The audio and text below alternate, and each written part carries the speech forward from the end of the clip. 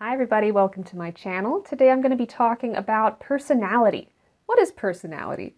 If you ask somebody what personality is, chances are they're going to feel like they have a really good idea of what this concept is. I mean, after all, everybody has a personality. Some people have different personalities compared to others. It's a term that we use really frequently in day-to-day life. But just in my own experience, when you ask somebody to really describe in a lot of detail what personality is, and also maybe what it isn't, people tend to kind of struggle with this. And personality is this very broad, kind of abstract concept. There's a lot of different pieces to it. So it's understandable why the concept of personality, while on the surface might seem very much intuitive, can actually be very difficult to describe. So in today's video, I will be talking about what is personality from the perspective of psychology. But first, I should probably go ahead and introduce myself. Hi, I'm Dr. Sherry Krasaniak. I specialize in social and personality psychology.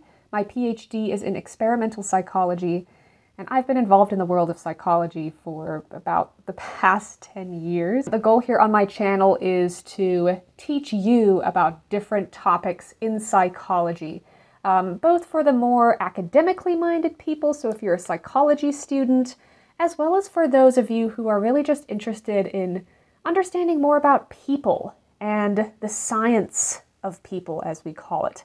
So if that sounds like something that you're interested in learning more about, please make sure that you are subscribed down below. I'm a very new channel, so it definitely helps me out. Okay, so to start off with, we have to do it. We have to start with a textbook definition of what personality is. It's just kind of the best place to start here. So in terms of a textbook definition, personality can be thought of as these relatively enduring or stable patterns of thoughts, feelings, and behavior that are very consistent across time and across situations. Now, I realize that was kind of a mouthful, but don't worry, we're going to be unpacking this. So first and foremost, personality involves all of these different characteristics, basically how you describe what somebody's like.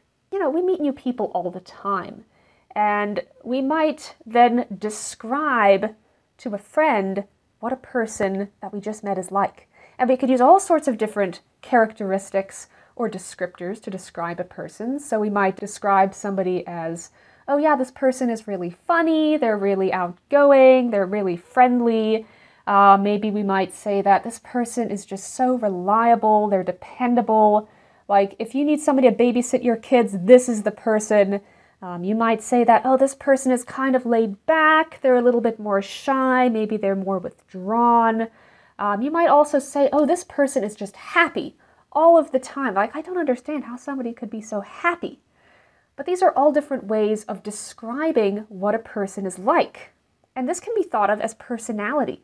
But personality does not just encompass different types of behaviors, although that is certainly a big part of personality, so how a person tends to behave over time.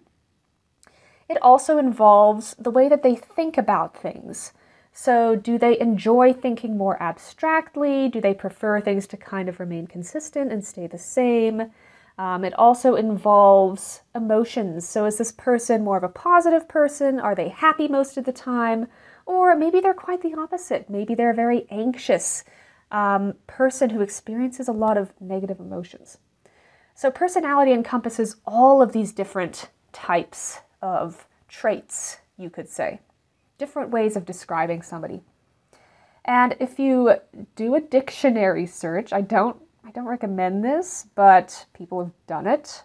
They've kind of gone through the entire dictionary to see exactly how many ways there are of describing somebody, and I kid you not, there are at least 4,500, I believe is the correct number. That's crazy. There are so many different terms that we can use to describe somebody's personality. And I'm not talking about like physical characteristics, I'm talking about these more internal types of characteristics that are then displayed in some kind of an external way through a behavior or through an emotion and so on.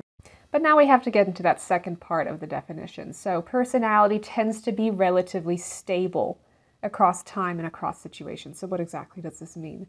What this means is that, well, number one, that personality is not some static or rigid concept that never changes. People do change. It can be very slow and across time, but people can and do change. So the person that you are now is probably not exactly the person that you were maybe 10 years ago. There's probably going to be some similarities there. It's not really that common for people to completely change everything about themselves, but there are going to be differences there. And the reason for that is because you've had so many more experiences now compared to 10 years ago. Yes, you're the same person, but there's a lot more that's happened to you. Your perspective on the world might not be quite the same, for example. Maybe you've had kids since then, and that's kind of forced you to be more of a dependable person and to think more about others and to be more compassionate and so on and so forth. Maybe you now have a job that's just way more demanding, and that's kind of shaped you in new ways. So there's all of these different, we can call them environmental influences that can shape our personality over time. So yes, personality is relatively stable in that it's not going to change super dramatically. So the person that you are today is probably going to be pretty similar to who you are tomorrow and the next day and next week and so on and so forth. But we do start to see changes across longer periods of time. So who you are today is probably not going to be exactly the same person as you were 10 years ago. But there's going to be some kind of a relationship there because you 10 years ago was still you. It was just kind of a different version of you with less life experience and so on. Now, sometimes I hear people describing personality as kind of like somebody's second nature, which I both agree with and disagree with. And here's why. So I agree with that because, yes, a person's personality is kind of just who they are when, they're not trying to put on a persona. It's just who they are. But at the same time, I don't agree with that because when we say that it's somebody's second nature, it kind of implies that they're born that way. And you're not. You might be born with certain genetic predispositions, but you are not born the person that you're going to be for the rest of your life. You're born with certain genetics, and then immediately the environment starts to shape you. So your personality is continually developing throughout your life. It develops throughout childhood. It develops throughout your young adult years. It develops far beyond that until the day you die. Your personality will be adapting. It will be subtly changing in certain ways. It's also important to remember that the person that you are right now in this moment is going to be kind of different than who you are in different types of situations. So right now you're probably sitting at home, you might be sitting in a library or in a quiet space. You're going to be behaving differently right now than you would compare to if you were with your friends at a party or if you were at work and you have to be really focused and so on. So the situation also kind of determines our personality, you can say. And it doesn't mean that we're different people in different situations. It just means that the situation is another part of the environment that shapes which aspects of our personality are going to come out. So we might be a really hardworking, focused, conscientious person while at work, just really focused on our work. And then your coworkers might be surprised to learn that when they get you out of that office and they take you to a party, suddenly you're the life of the party, you're so outgoing, you're so much fun, but you don't really get to show that side of yourself at work. But you're still the same person in both situations.